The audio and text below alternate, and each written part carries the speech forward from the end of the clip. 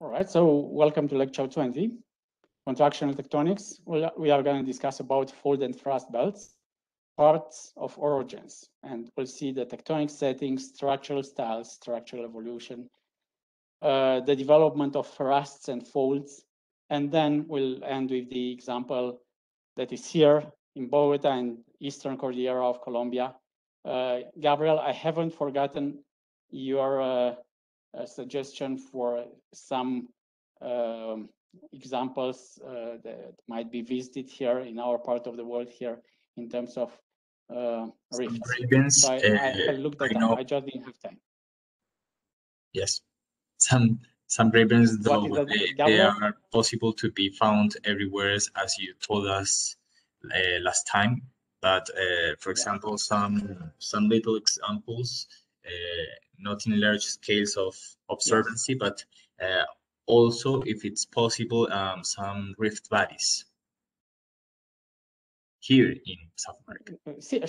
Sure. I will look. That's why I say that these are not world-class examples like the ones we discussed, except for the rifted margins, the passive margins of the continent. But this kind of, as we discussed, local examples, they are everywhere, and some of them are hidden. But I will look them up, I promise. Just didn't have time. So sit back and relax now, all of you, for the topic today. Now, we will travel a bit around the world, but the idea is we look at the theory behind this. And when we discuss about the orogens, you will already know about this part of the orogens. So this is a satellite image, as you can see. There is a very, very famous world-class fold and thrust belt. It is in Iran. You see the Persian Gulf. So Iran is one of those places that are a geologist's dream, because it's arid, so you can go and see the structures and see basically the rocks exposed and so on. And you can see here these large-scale folds developed here, and there are also thrusts in this region. So just for you to know, a very famous fold and thrust belt in the world. But we have them here, as I say, a very famous one is the one of the Andes. So let's move on. I'll show you Andes as well. So that's why I'm saying we are traveling a bit around the world.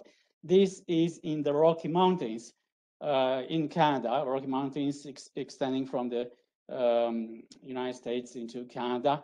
And if you go to visit Alberta, you are going to see spectacular geology as well. And the fold and thrust belts are spectacular. And what happens, you can see here, you can see the thrust, a thrust called the McConnell thrust fold. And what it does, and I think it is impressive if you look at the information given here. So we have rocks that are 500 million years old. So they are from the Cambrian, yeah? And then they sit on top of much younger, like more than 400 million years separate in age, these two formations. And you can see that the older ones sit on top of the much younger ones.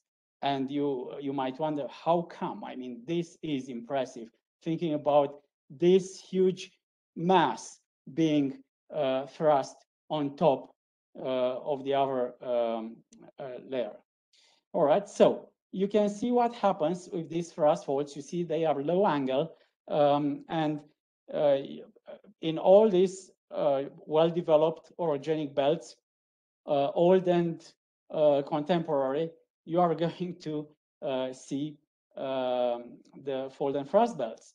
And basically, this is where the contraction happens. This is where the shortening happens. Yeah. So this you can see now mechanically the explanation for the shortening. All right. So moving on. Sorry. We now travel to our continent here. At the end, we'll go to Colombia. Now we are still looking here, and you can see we are looking at several countries here. We have Chile in this part from Arica, Calama, and you can see all this. Then on this side, we have Argentina, and then Bolivia, So this is the Altiplano Boliviano. Here we have the Atacama Desert, and Calama is a very famous center for the exploitation of copper. As you know, there are very famous copper mines in northern Chile.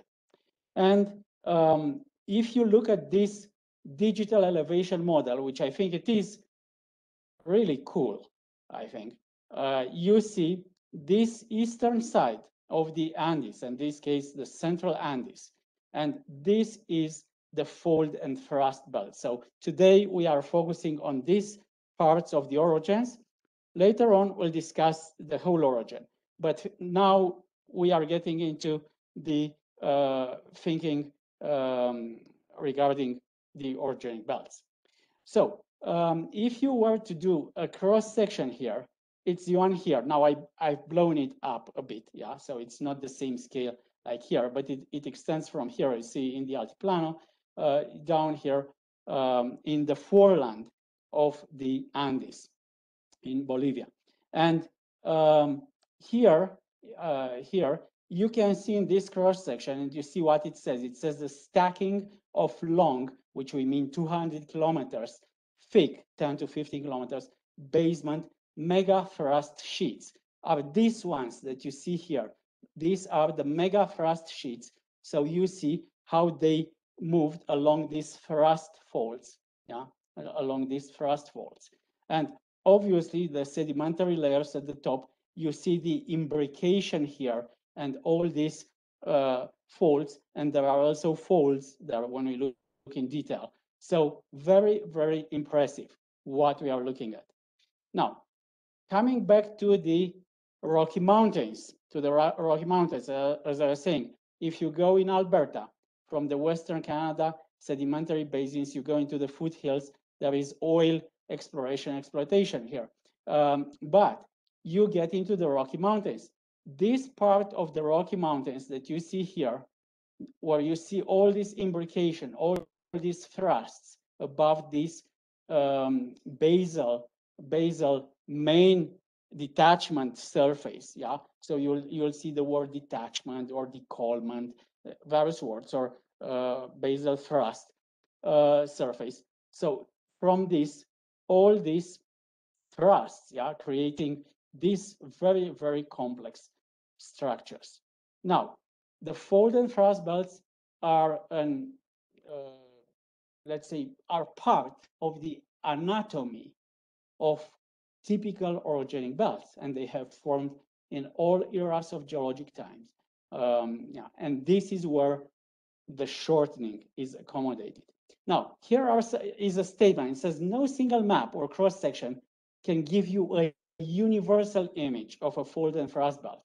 Now, the reason is what it means a universal image. Can we have a complete model, comprehensive model? And the answer is no, because we have many factors that come into play, may or may not, depending on the particular situation at that location, that create the result.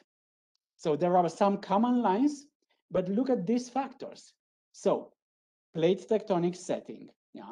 Then one question is, these thrusts, are they basically taking up only the sedimentary cover layers, one on top of the other, as in the image I've shown, or also the basement, yeah? So this is another factor. Now, what the role of mechanical stratigraphy means is some layers, yeah, are more susceptible to developing thrusts, yeah? So basically, this is less competent, the thrust is flat, more competent, the thrust is oblique. I'll show you this. And various other processes. Orogeny is so complex, I mean, but it is impressive. Yeah, so when I talk about synorogenic erosion, deposition, so all these processes happening at the same time lead to the complex development of what we have in the end. All right, so you can read these factors just to see the complexity and why so many people, and I'm pretty sure some of you will go into researching and studying and developing career in some way or another related to orogenic belts. Now, here is something very important, the terms foreland and hinterland. Yeah. So, you know, we have the thrust belt, and the idea is the undeformed region of the continent in front of the thrust belt is called the foreland direction. Yeah, that's where you see all this thrusting towards the foreland. So here in our case, in Bogota, when we go to the Llanos Orientales, that's the foreland. Yeah, that's the foreland of the Andean belt on the eastern side of the continent, where we have the cratonic part of the continent. Now, what's behind the fold and thrust belt, like the Central Cordillera, the Pacific Cordillera, and so on, all these are the hinterland of the orogen. Yeah. So just for you to know, because these are names that you will see very often in the literature, yeah, what the foreland means. All right, but I'll show you. Now, something interesting. You remember we discussed about the rheological stratification, the lithospheric plates, that they behave in an elastic manner and so on. And we discussed a bit about isostasy, yeah, and the loading and the thickening of the crust and the lithosphere. The crust thickens because you have the shortening where we have the orogenic belts. The lithosphere, think about the fact that the lithospheric plate is depressed, yeah? So think about this if you were in high school to study physics and someone would try to show you all this, what rigidity means, yeah, all these aspects of materials, they would show to you this image that you see in B. Now, this image seems to you very intuitive and normal. Now, if we translate this into an orogenic belt, yeah, this weight here, what you see here is, as you can see, this part where it says below the word erosion, this part where you see all these thrusts, that is the fold and thrust belt. And then behind is the internal zone of the orogen. So you see in front of the fold and thrust belt is the foreland direction. Yeah, this is where the continent is, and it's not deformed, undeformed continental interior. Now, very important, this thing called foreland basin. Now you understand the cause of the formation of the foreland basin. Yeah, so think about, yeah, the Llanos Orientales. Yeah, we have sedimentary layers. Think about the Western Canada sedimentary basin. Yeah, and they have the oil exploration, the development of the sedimentary basin. Yeah, in front. All right. So we have problemas with the connection. Let me see. Anyone can hear me?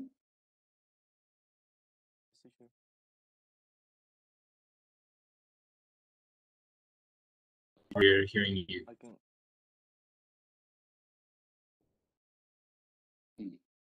If anyone can hear me, please let me know. Yes, teacher, can you listen to us?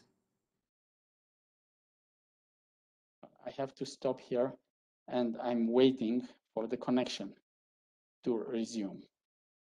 Hello, teacher, can you listen to us?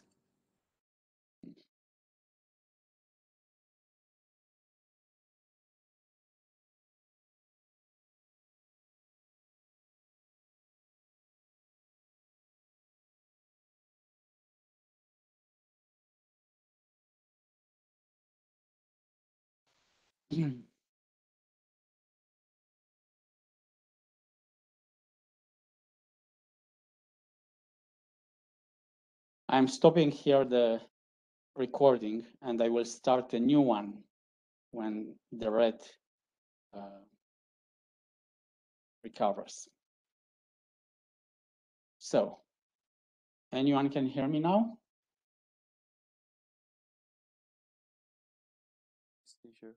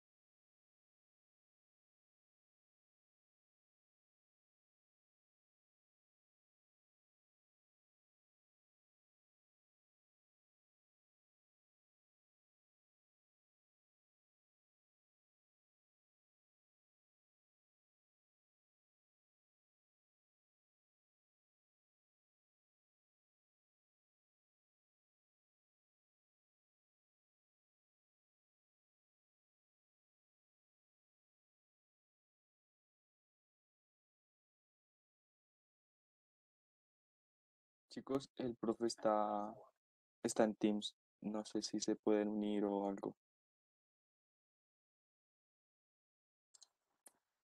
Gracias.